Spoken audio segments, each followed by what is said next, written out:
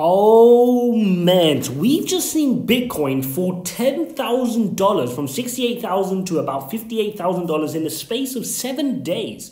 What is going on? Should we be worried? And I'm going to tell you why the next 12 hours, 12 hours are critical for what's going to play out next for Bitcoin. Now, as always, guys, if you like my blend between technical and fundamental analysis and the updates I bring you, smash up the like, subscribe, and we're going to get straight into the charts for Bitcoin. But first, go and collect your free money, guys. Links in the description. You've got Swissborg offering you up to 100 euros, guys. 100 euros for just depositing 50 euros. You deposit 50 euros, they'll give you a ticket worth up to 100 euros. Coinbase offering you $10 in free Bitcoin when you buy or sell $100 or more in crypto. And you got $10 in free Bitcoin waiting for you from BlockFi if you deposit $100 or equivalent in crypto. So go collect your free money, guys. You can never have enough exchanges set up, so go and do that. So guys, I finally landed back in the UK on UK soil, bringing you an update on what is going on. It's been a crazy roller coaster, and a lot of you guys, obviously I've been giving you updates on Phantom and various altcoins, Polkadot, Matic, Chainlink, and you guys all wanted an update on the wider market as well. You wanted to know where is Bitcoin heading, and it's good to do this from time to time. I know there's a lot of channels covering Bitcoin. It's easy for you guys to get content on Bitcoin, but it's important that we do that as well, because alts do move in line with Bitcoin, so we need to know where we're heading. So let's take a very brief recap into what has happened so far with Bitcoin. Dating back all the way from 14th of May, we started forming this massive cup and handle pattern on the daily here. We broke out from this cup and handle pattern on the 6th of October, okay, just as we predicted. And we had our price targets. If those of you watching my videos saw that we had a price target of 75,000 from this cup and handle pattern, that's this white target. But at the same time of breaking this cup and handle pattern, it was a double breakout because we're also breaking out from this big purple wedge as well, okay? So we had an 85,000 target from that target as well. So we broke out and we got a good movement to the upside. We created an all-time high here, and then we created an all-time high again on the 10th of November when we briefly broke the previous high, right? So we touched 69,000.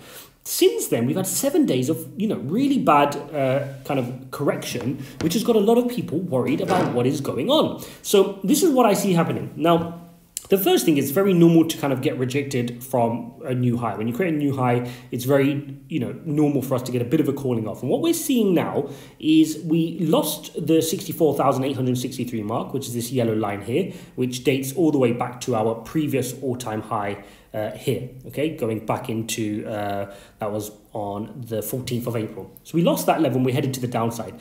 But now where we're at is we're in this big green rectangle. And why is this green rectangle important? It's very important for the following reasons.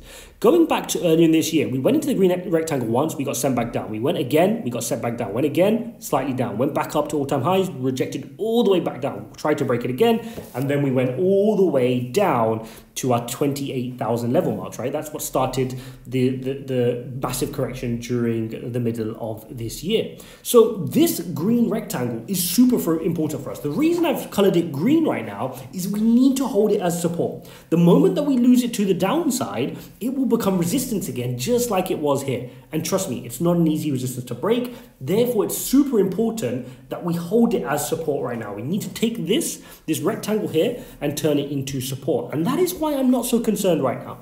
A lot of people are getting upset because they thought, oh, we're just going to go do this and we're going to go all the way up. Yeah, that's kind of not how TA works, and it's kind of not how investing works. You get your ups and you get your downs, and this is perfectly healthy for us right now.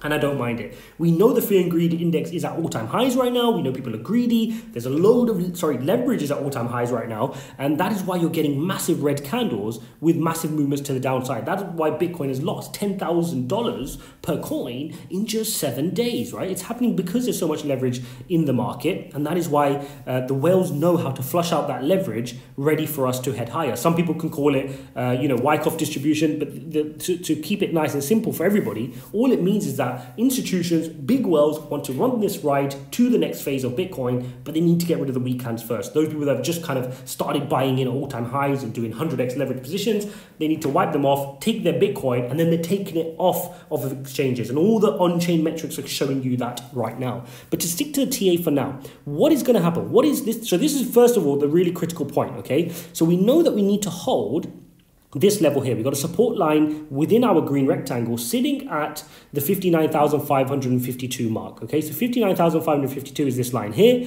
We've got to hold that. If we lose that, our next horizontal support does not come in until 54,461, okay? So 54,000 here on Bitcoin. We're currently sitting at 60,000, but you should be prepared for that downside. And the reason that downside is important is as follows. You can see that ties in, that horizontal support ties in with our diagonal support line, which we've been following for a long time as well. You can see that Bitcoin used that support line here, you used it back here, and then we want to bounce back again before heading higher. So it's perfectly fine if we come back down to this resistance line. I wouldn't be concerned. It's still perfectly normal. But let's also take a look at the other pattern. So that's that from that pattern. We also know that we formed a cup and handle pattern. Now with a cup and handle pattern, you've got your neckline. So it's perfectly fine for you to come and test your neckline. That wouldn't also concern me as well, because we've seen that before in times we've traded cup and handle patterns. You get a retest and then you can break higher with more momentum to the upside. So that gives me some comfort as well. What else gives me comfort? Well, the other thing that gives me comfort is our wedge pattern, right? Our big purple wedge pattern, which we're forming. We formed this pattern, we broke to the upside. Again, even if we came to retest that wedge, it's still perfectly fine. Although we don't want to see that kind of low price points right now. Ideally, we hold levels before there, but it still keeps you very confident from the long-term time frames that you've got so many confluences giving you confidence at these points. Now, let's bring out our EMA ribbon as well. And I'm going to tell you right now why this is so critical and why in the next 12 hours we're going to find out where we're heading in the midterm on Bitcoin. So here's what you can see. From the moment that we broke here, okay, from this moment here where we flipped from bearish to bullish, this dates back to the 1st of October, okay? So we're almost a month and a half in now. You can see that Bitcoin went on an absolute tear. When an absolute tear created its first all-time high, it came down and it touched its EMA ribbon. It came and collected a little bit of support from its EMA ribbon, had a little bit of a fight, and then went on another move. It looked like it was going to get set for a big move to the upside. It didn't. It was a bit of a fake out. It kind of created a new all-time high briefly, and then we've lost quite a lot in just the last 7 days. And now you can see with yesterday's daily candle, we penetrated this EMA very badly, right? It went from all the way here on the open to closing and wicking right to the bottom of the EMA ribbon. So if this daily candle now, this green doji candle which we're seeing right here, if that closes below this EMA ribbon in the next 12 hours, if this closes below the EMA ribbon, and what I mean by that is if we get a close underneath 57,000, 58,000, call it 58,000 here, just here. If we get a close at 58,000, you will now technically, from a technical perspective, be bearish on the daily for Bitcoin. And we could be seeing what I'm saying, which is a trend down to the 54,000 mark and get a retest from this level here. The next mark after that is your 50,000 mark. So it's really important that we do get a bounce here. Now, the good news is the candle is green. You can see it did wick all the way down here today. Okay, we did touch 58.5. Okay, but you can see now we've pushed it back up to 60. This green line here sitting at 59,552. Hopefully we can maintain that support level, create a green candle, and tomorrow build the momentum back up, back to all-time highs. Okay, so if we get a bounce from here, that's what we're looking for. If we can keep this green and then start bouncing back up, great.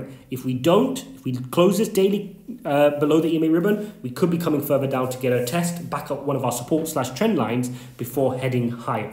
So really important that we understand that, guys, from a Bitcoin perspective. We know right now the market's at all-time highs. People are flushing the leverage out. Whales need to get their positions ready for the next move to the upside, and that will naturally have an effect on the whole market. Let's take a quick look at Bitcoin dominance as well whilst we're here, and you can see on the daily here on Bitcoin dominance, you've had a slight move to the upside, and this is very normal.